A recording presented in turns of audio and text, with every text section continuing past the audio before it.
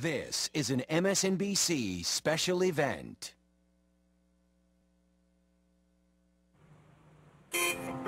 Illegal immigration, it's the hot topic on America's southern border. We need an immigration policy that works, a policy that meets the needs of families and businesses while honoring our tradition as a nation of immigrants and a nation of law. A flashpoint in the congressional campaigns. I don't know how anyone of Hispanic heritage could be a Republican. Okay? Do I need to say more? Tonight, we tackle the issue head-on with Americans whose lives have been directly affected. Latinos who say they are here to stay. I feel American. I am American. This is the community that saw me grow up. USA! And voices of Americans who want illegal immigrants gone. They're coming in and grabbing what they can get. Immigration. Can we get beyond the borderlines? That's our topic tonight.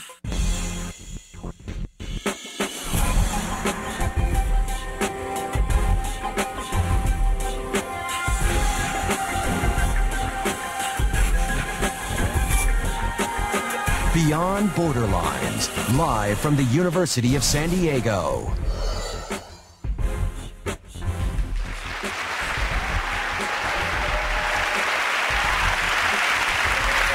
Good evening, I'm Lawrence O'Donnell, and welcome to the University of San Diego. We're going to talk tonight, and yes, maybe argue a bit, about the issue of immigration and the Latino community. There are 50 million Latinos in America. They are our fastest growing minority, but millions are here illegally, and the political debate over what to do about that has deeply divided Americans, especially in border states. Before we begin, please welcome my partner tonight, Maria Teresa Kumar, Executive Director of Voto Latino and an MSNBC contributor. Maria Teresa, thank you.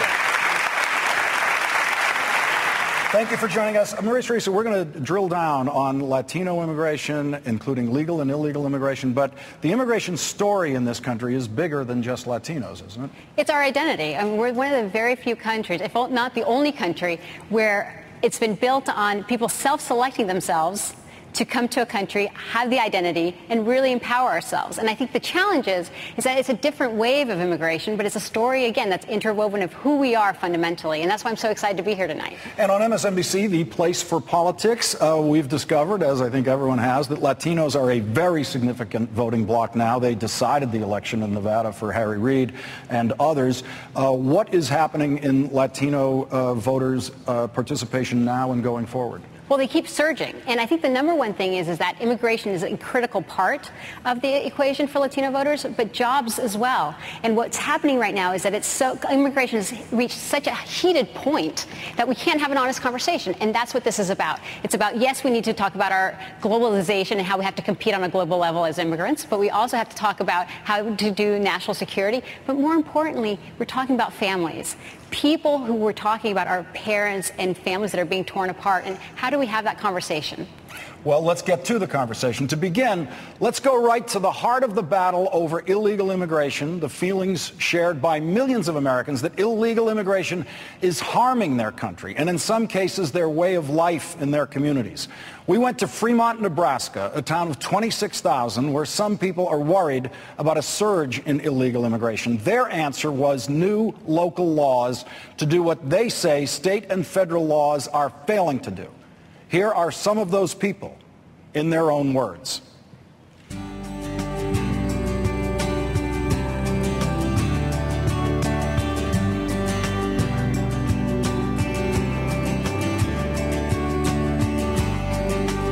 Fremont has that small town feeling of ride your bike anywhere, great school systems, hardworking people too, I'd say.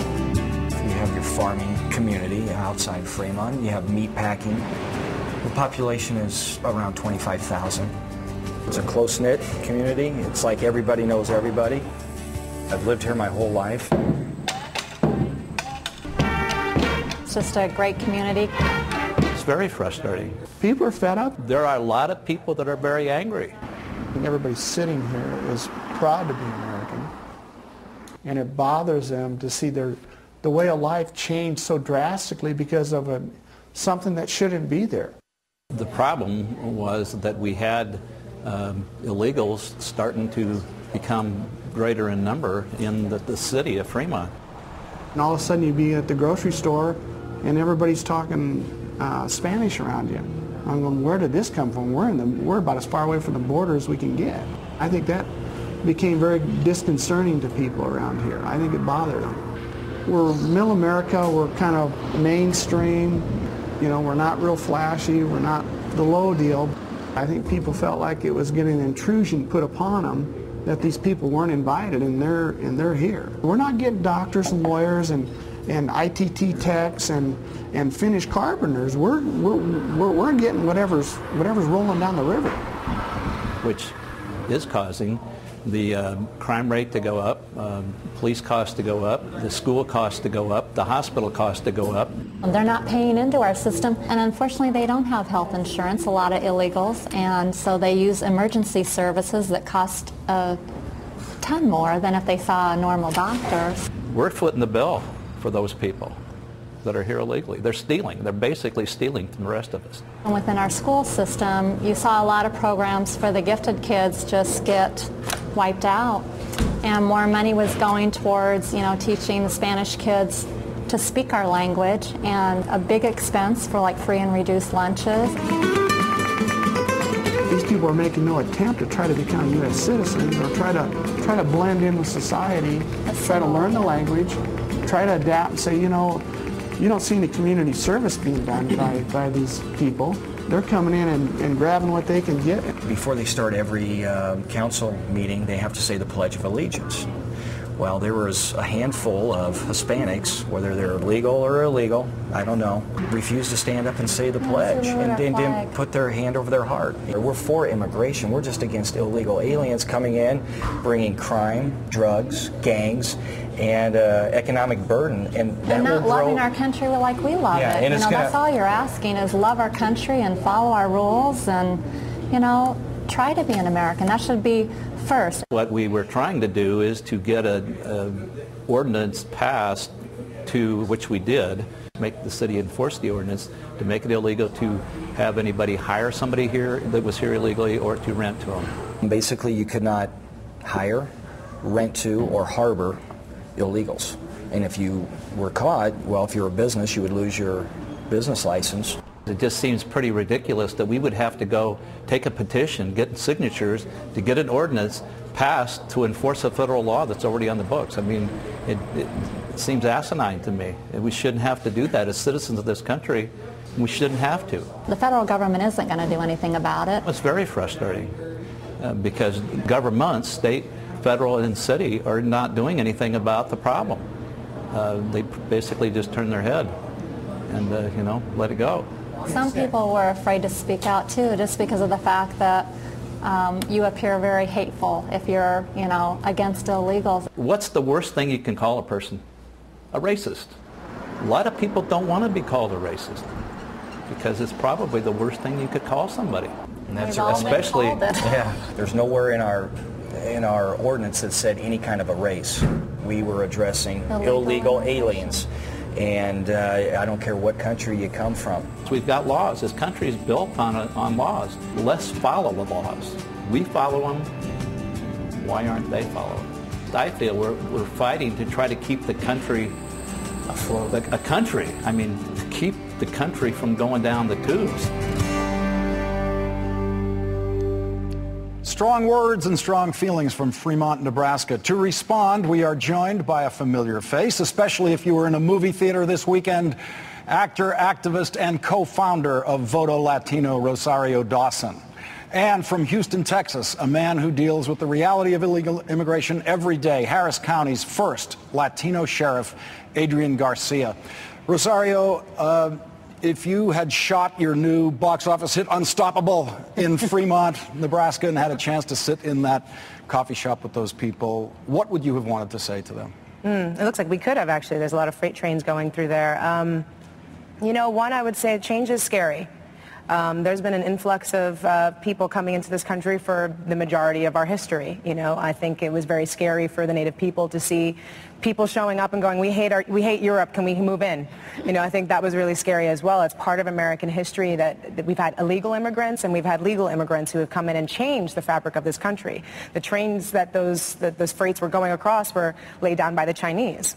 We've created internments. We've created all the different types of things to respond to it. But most of it, eventually, we have to deal with the fact that they're here and they're here to stay. So I feel like that's the thing it's going to be the most important, is making sure that as these populations are starting to really, they're going to be permanently living with each other, to understand each other's cultures and to start working together as Americans. Sheriff Garcia, I'm hearing some fear in those voices. I'm hearing frustration with government, frustration with unenforced laws, and a little bit of bewilderment of how did this happen. They're talking about how far they are from the southern border. Well, New York City is a lot farther from the southern border, and if you want to hear a lot of foreign languages that you may have never heard before, you can drop in there, you know, for lunch. What would you want to say to those people? Well, as Rosario touched on, I think immigration has been a natural part of our country. It's really at the fabric of what America is all about. I mean, we are a nation of immigrants. But by the same token, I think whenever you start to have some issues, as in my business, public safety concerns, then people begin to try to, or their fear begins to build around that, regretfully, regardless if it's true or not, or how much it contributes to that. The perception of fear begins to take hold. Maria Teresa, their reaction is not unique. There are communities like that around the country are trying to pass these local laws about, you know, we're going to, if you rent to illegals, these penalties will occur. What is happening in these local initiatives, and are any of them taking hold and in any way working? Some of them are. I mean, there's a case actually in a small town in Georgia where they passed these ordinances, and unfortunately all the undocumented and legal immigrants and Americans left and as a result the town was devastated. But I think we're missing the broader point. Folks are getting recruited to come to this country. They're coming for work. So how do we deal with the work, and how do we actually start talking seriously about the business aspect of it, of putting it forth? There are meatpacking plants in the Midwest, like in those Nebraska communities, that have used to be unionized. They aren't anymore, and it's opened it up. You said that you've started off on this subject as a liberal, and you've now moved over to being a conservative. Why have you traveled that road? Well, really, it's my mom's fault, because when I was much younger and still understanding it all, my perspective was pretty much how we're talking about here. If people are working and people are here trying to contribute, you know, what's the big concern about it? But by the same token, I am the product of a guest worker. My father was a bracero who helped to build the rail lines in California. And so my mother really straightened me out, and she says, wait a minute. She says, there's a way to do things. And your dad waited in line. He completed his contract. He returned home when he was supposed to. He followed the rules. And so I think there's that balance that we have to try to achieve. Can I jump in there? Go ahead. I mean, I think the Bracero program that you're talking about, Sheriff Garcia, is no longer available now to workers. So when you say, let's get them in line, there's no line right now. So how would you address that? And how do you address the whole issue of business playing such a huge role in? Well, first of all, you got the wrong guy to ask those questions, because that's really, we need to have our legislators address those respective issues. But by the same token, I think there is a lot that's been said about the amount of workforce that's being demanded today. As you say, people are being recruited from other parts of the world, and regretfully, it creates a supply and demand issue that we're all trying to struggle with. And regretfully, it puts local law enforcement right in the middle of this conversation. Rosario, there are so many different facets of this. There's people who want to talk about just sealing the border first and then consider other things. There's a very large population here, illegal population, 12 million maybe. There aren't enough guys with badges in this country to move 12 million back across that border. Everyone acknowledges that. What should we be thinking about how to deal with the 12 million who are here and staying here? Well, I think first of all, we need to stop just making Latinos synonymous with immigrant.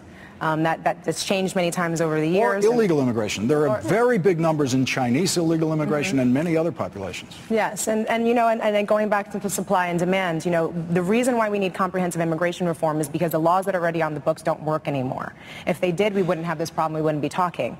So what we need to be thinking about is what's right for 2010. We can't keep going back to old pieces of paper, because according to old pieces of paper, I'm not allowed to vote, and as a person of color, you weren't even considered a full human being. So that's why we need to inject humanity into this situation and talk about 30 years ago it was easier for my grandfather to come from Cuba and make a life for himself. It's much more difficult for anybody to come out of there and do that same thing now. That's why these are new problems, and we need to tackle them with new, fresh ideas, because that's the only way we're going to be able to move forward and be able to be globally competitive. Because as we're arguing about these menial jobs that go to high school diploma owners or less, Bill Gates is importing people from China and India because he has jobs that he would love to give to Americans, but we don't qualify for them because we rank 25 in the world in math and 21 in science. And so our education levels are really down. So when you think about that, are we really arguing over jobs that we really want to have? Should we really be pushing ourselves as a culture? And that's why immigration itself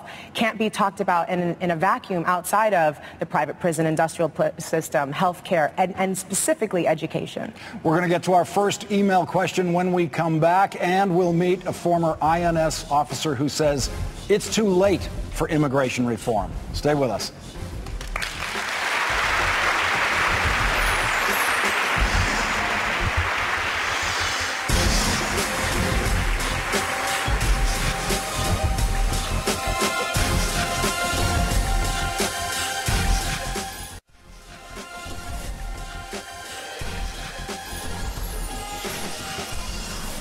I think the people of Arizona have a right to pass their laws under the 10th Amendment.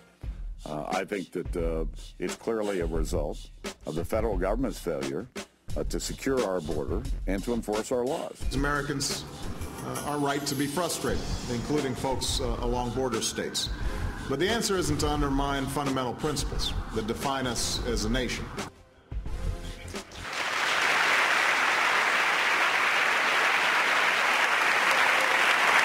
We're back here at the University of San Diego with Rosario Dawson and Sheriff Adrian Garcia, and we're also joined now by Mike Cutler, a longtime immigration enforcement agent who now works with the Center for Immigration Studies in Washington. We're going to go